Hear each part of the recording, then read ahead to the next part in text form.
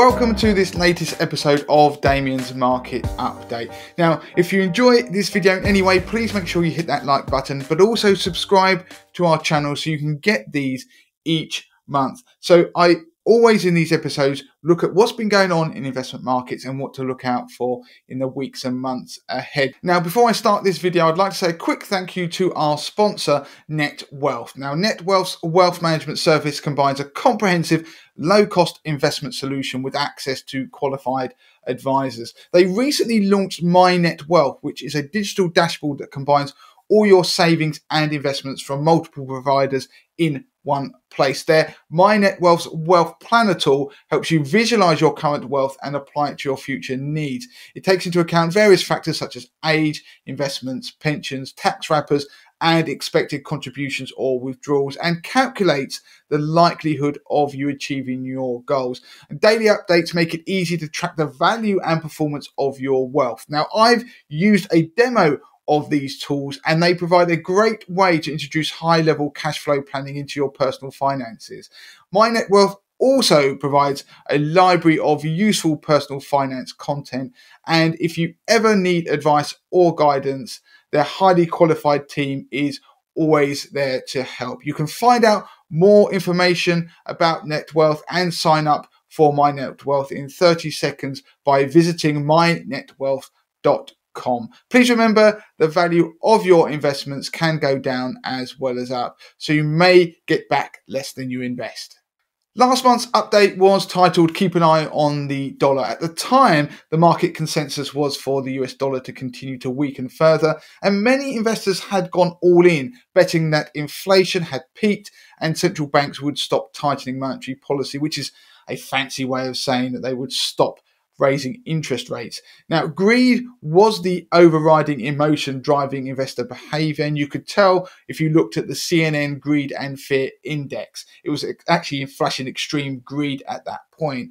And we saw the FTSE 100 push to new all-time highs and the S&P 500 break out of its downtrend channel that dated back to the start of 2022. I've talked a lot about that channel in recent months on this show. You can see it if you look at your stock market app. But I closed out last show by warning that if the market narrative or any of the assumptions, especially the one around the Fed pivot, proved false, then it could cause a shake-up in the US dollar index, which in turn could cause the rally in bonds and equities to unravel. At the time, the US dollar index was showing some signs of life, moving just above 101 to just below the 104 level. And it's then 50-day moving average, which was just around the same level. I suggested that if the US dollar broke above 104 and ultimately 105, then we could see a reversal of the asset price moves we'd seen up to that point in 2023. As it turned out, the US dollar index sort of deliberated for the first half of February before it did break above those key technical levels that I highlighted. And at the same time, bond yields started to move higher as bond investors began worrying about inflation again and the robustness of the US economy in particular. Meanwhile, equity investors seemed either unfazed or unbelieving. It turned out that the bond market was right to be worried, as subsequently released US economic data showed that the US economy was proving stronger than expected. Then, when new inflation data suggested that inflation might prove more stubborn than previously thought, equity markets were sent reeling, and the 2023 rally in US equities began to unwind. It was a pattern repeated in the Eurozone and the UK as new economic data on this side of the Atlantic also began to challenge the prevailing investor narrative. Ultimately, February was a wake-up call for markets that we could see higher interest rates for longer. That has been something many equity investors had been having trouble with believing. By the end of February, it meant the equity market winners and losers list could have been renamed the stronger US dollar winners and losers list. So, for example, the FTSE 100 rose 1.35% during the month of February, while the Nikkei 225 in Japan rose 0.43%, as both benefited from weaker domestic currencies versus the US dollar. European equities also performed quite well, up around 1.5%, as measured by the FTSE Euro First 300 index. At the other end of the scale, the laggards were emerging market and US equities. Now, we're basing that on local currency terms without taking into account the currency moves between the dollar and the pound. If you look at the MSCI Emerging Market Index, it was down 4.71% in February, while the S&P 500 fell 2.61%. Both of those were hampered by that stronger dollar. Meanwhile, bond yields rallied, meaning the value of most bond funds took a hit in February as well. The 10-year US Treasury yield rose above 3.9% by the end of February to its highest level since November.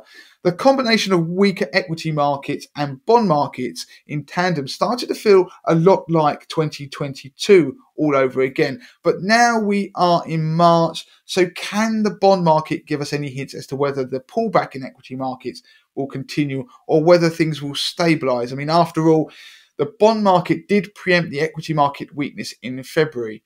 Interestingly, March was only hours old when we saw another seismic move higher in bond yields. Stronger than expected leading economic indicators in the Eurozone, China and the US, combined with higher than expected Eurozone inflation data, saw bond yields spike higher globally.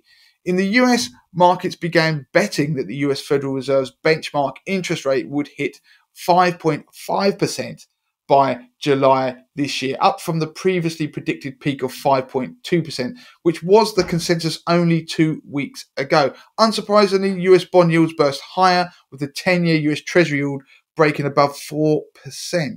It was a similar pattern in the UK, with the 10-year UK gilt yield rallying to its highest level since late October, which was a month after the Bank of England had to intervene in gilt markets following that ill-fated mini-budget. Now, the increase in yields was also seen across shorter dated gilts, and it meant that the rates on the best fixed-rate mortgage deals out there have started to slowly drift higher in the UK once again.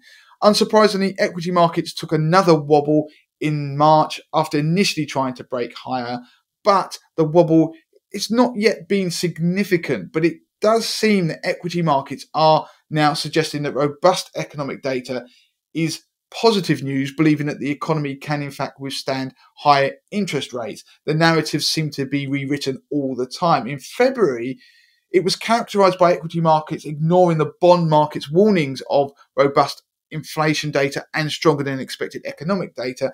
March has seemingly started off with equity markets heeding the warning and either downplaying it or hijacking it as a reason that the equity market rally can continue. So at the moment, we're at a point that seems to be an inflection point where markets could go higher or lower. The danger is that when equity market narratives are fickle, as they seem to be at the moment, the corresponding market trends can be too. So we are at this inflection point. It seems that all possibilities are still on the table, including a breakout in stock markets or indeed the bear market taking hold once again.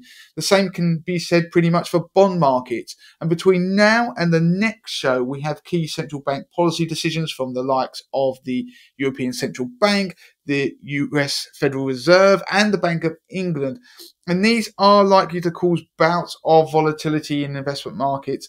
The same is likely whenever new economic data is released, especially if that data relates to inflation.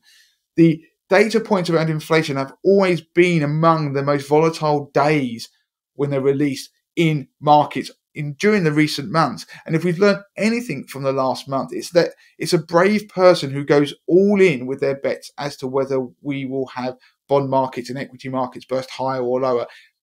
What happens next is still all up for grabs. For now, keep watching the US dollar index and bond yields. They've served us well in the last couple of months, given some early indicators, but they aren't foolproof. If you want an equity market threshold to watch, then if we break below 3,900 on the S&P 500, then the US equity market will really be under threat, as we will be breaking back into that downtrend that started at the beginning of 2022. And it could be a sign that the bear market will really take hold once again. So that is it for this episode of Damien's Market Update. As ever, if you found that useful, please make sure you hit that like button, leave any questions below this video and I will answer them. But most of all, please make sure you subscribe to our channel.